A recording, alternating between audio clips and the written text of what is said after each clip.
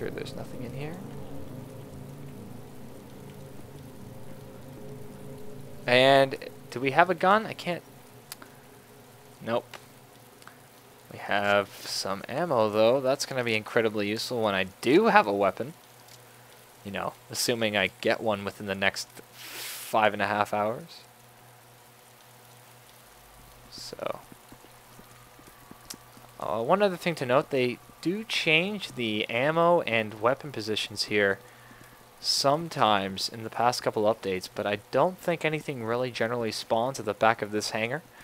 Something useful to note, but I could be wrong.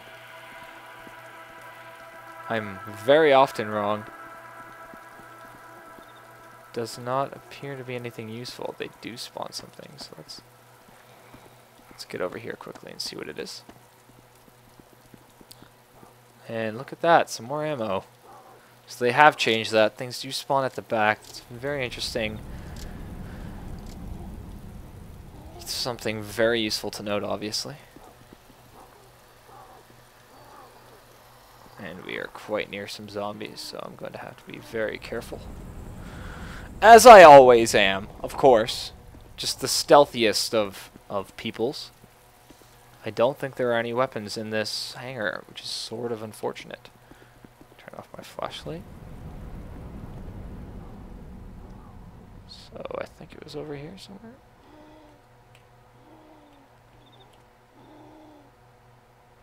There you are. And it's just a patrol pack. That's not very useful.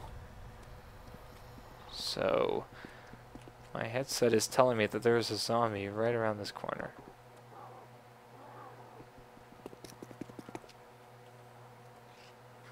Now, I can't tell if it's actually getting brighter or darker.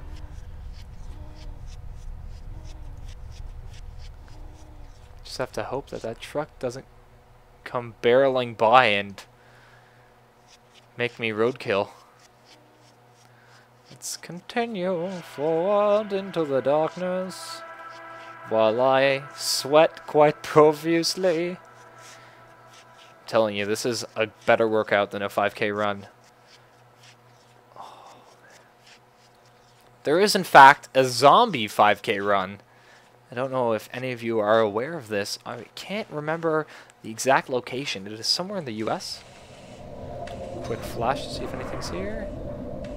Just ammo.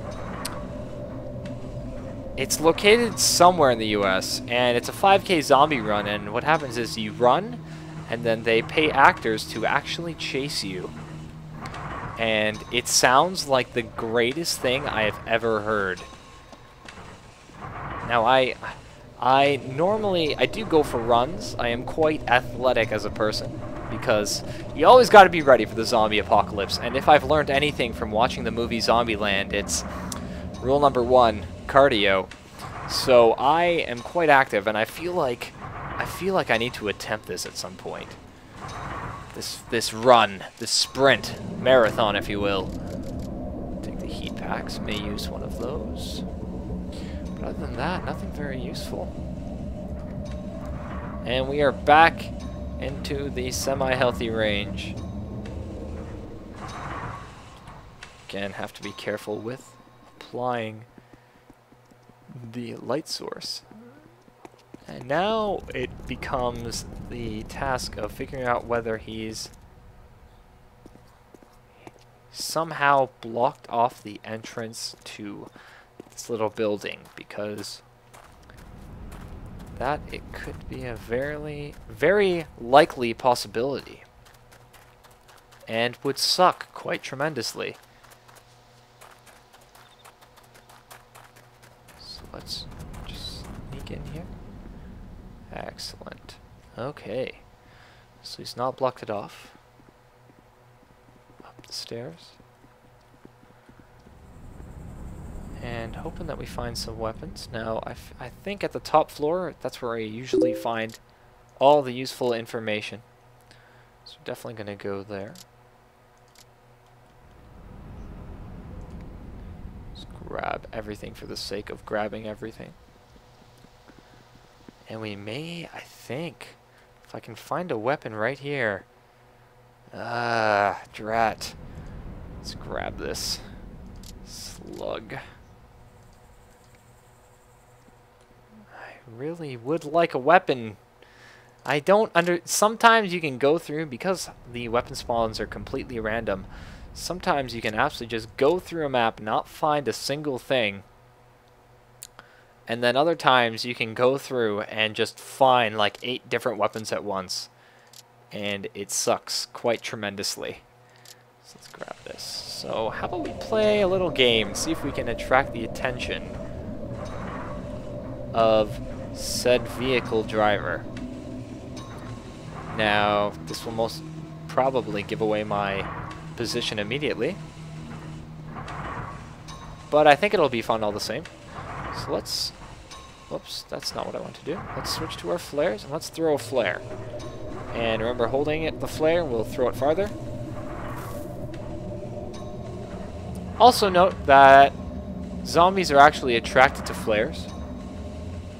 So right now you can see there's a couple zombies on the edge. You will see more approaching that area. So let's throw one this way.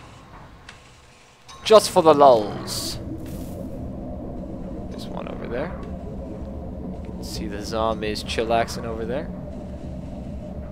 A couple zombies around there. A couple more on the side heading over. And unfortunately, back in the day, that's what we had to do. We had to throw these flares and use them, and they would just be a beacon.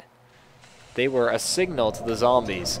And of course, Rocket decided to make the flares red, because there's nothing more terrifying than having zombies gore your eyes out in some friggin' red apocalypse world. In fact, the first time I played this game, I played at night, and I almost cried. I think it's very manly to admit when you almost cry, and I have to say, I almost cried. So as you can see, zombies are attracted to the flare. And the thing about it is, not only are they attracted to the flares at night, but they're also attracted during the day. So if you ever have a bunch of zombies on your butt and you need to get rid of them quick, just throw a flare somewhere. Actually, that's not accurate. If you ever have a bunch of zombies in your way that you want to sort of shift away, throw a flare or even chem lights to the side. Let's throw a chem light. Chem lights, I don't believe, are as bright. Smoke grenade, that's not very useful. I don't think I can, maybe I can't even throw chem lights. Let's see. Oh, I don't have one equipped. That may be the issue.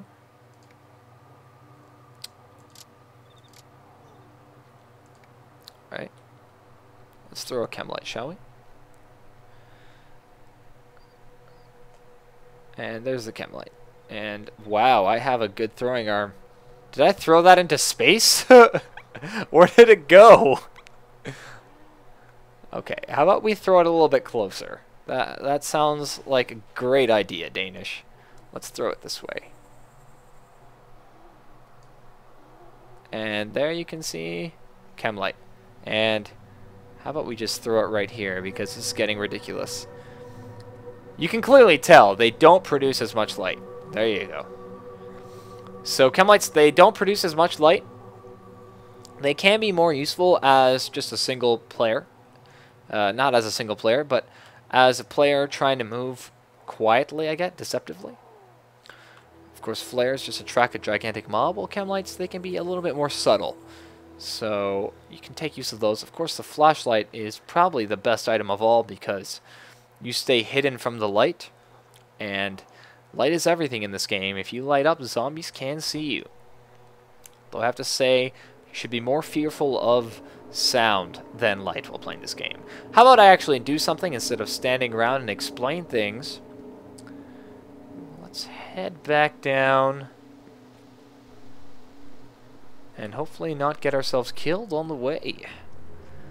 Because that would just not be fun, right guys? Watching me die painfully due to some really unforced, horrible error, it's not enjoyable.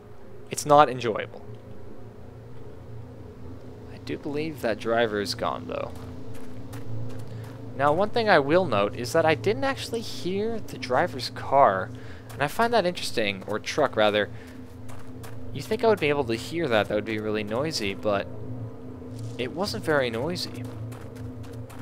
I think that's something that should definitely be changed if that's the case. It may have just been the case that I was just so stricken by fear there that I couldn't think properly, but I don't think that was it. Let's check around here. I think all the zombies are actually checking out all the flares everywhere.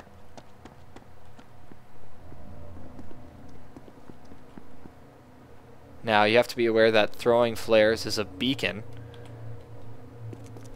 to not only zombies, but other players. So be very aware of these flares. Be very aware of people around these flares. They will come. Trust me. Trust me on that soul thing. If I've taught you anything during this entire series, is that when you try and do things, they will come. I have done it. Yes! Let's take this M9. M9, one of the more powerful pistols, but it also is louder than the Makarov. So you just have to be aware when using it that you are going to make more noise. So we're going to continue in this direction. Don't believe there are any zombies nearby. So I feel sort of comfortable running.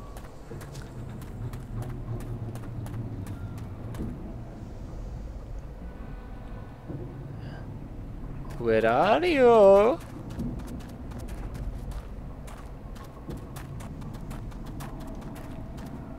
let's continue. I have a feeling that just at some point I'm going to be run over by a truck coming from behind me. And I'm going to hear some angry, or I guess it would be happy, German across the radio waves proclaiming that I have died in one of the harshest languages I've ever heard. Actually, interesting enough, for those of you who don't know anything about Danish or German, and this is just something that I could be completely wrong on, this is just something that I feel is my personal opinion, and of course, it being my opinion means it's absolutely important. And it's whoops, I need to actually arm my flashlight 1 second. Because I want to be able to see. Uh-oh. Uh-oh. No! Uh-oh! Whoops.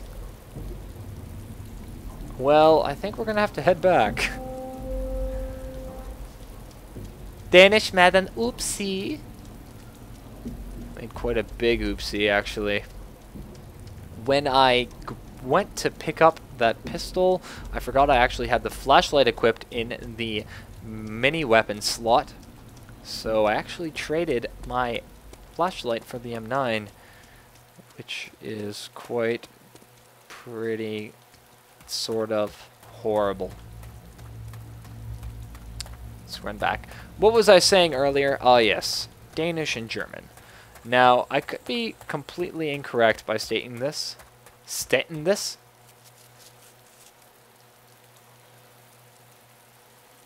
Sorry. There was a light. I saw a light. Is the truck gonna appear out of the darkness and plow through me?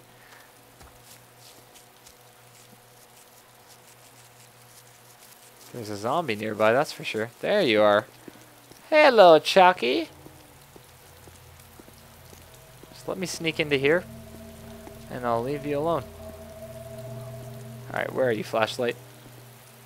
There you are.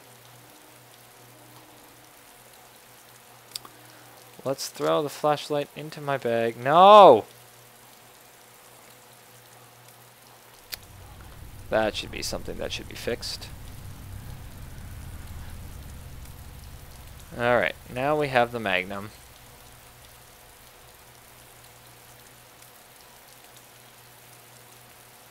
Excellent. How about we also clear up some space for my stuff? No, that's not it. For the M9, I'm actually not sure how many slots it's going to take up. Throw the chem lights in here, pack lights. Heat packs, rather. Okay. Let's... I don't have enough room. Let's drop...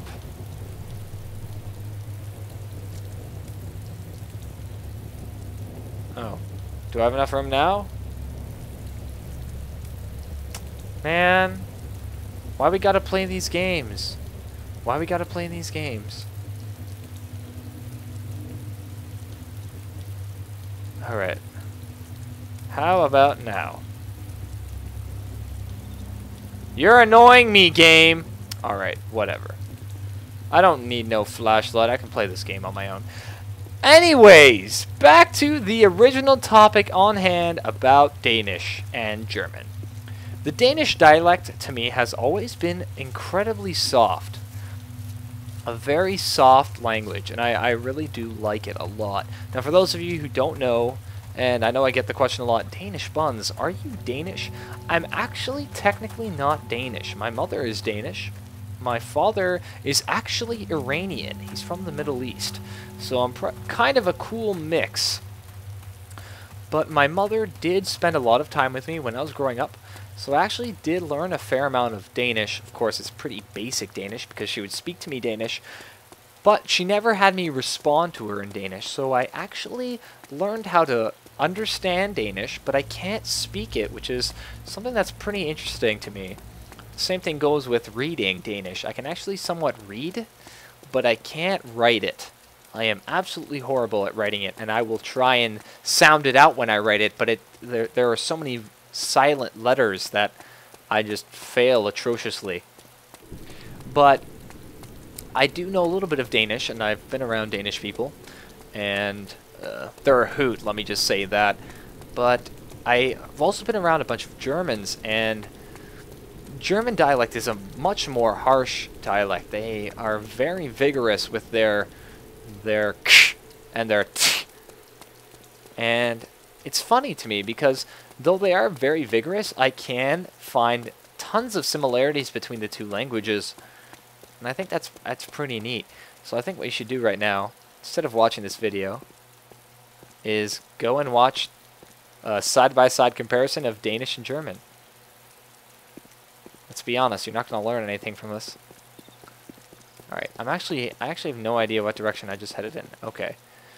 We are near the sort of, I don't know, I want to say radio control tower, but that's not it because the radio control tower is back there.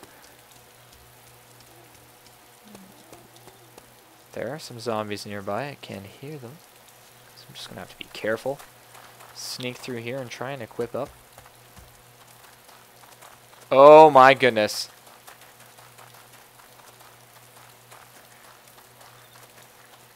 That was... This is not going well. Zombie. Oh god! Oh god! Oh! Ow! Open the door! Oh my god. Hey zombie, you want to play with fire? Whoops. No. that's not exactly the exit I want to make. Ready, zombie? Are you ready to do this?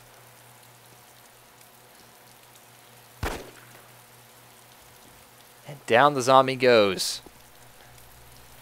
Now let's bandage myself up. My goodness. Oh, I thought I had just dodged it.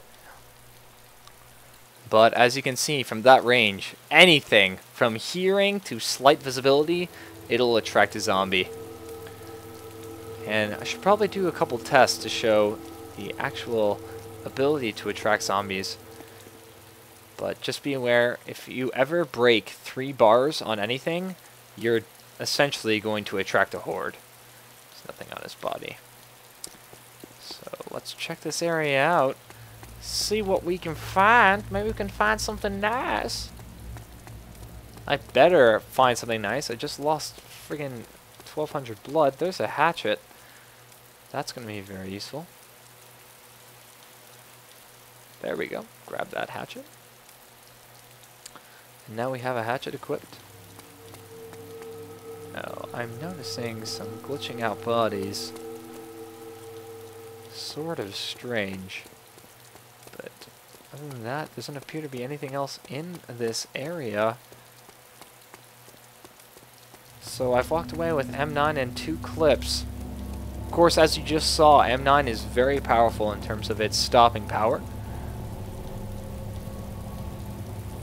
Poke my head out here. There's a zombie over that away, but I don't see it now.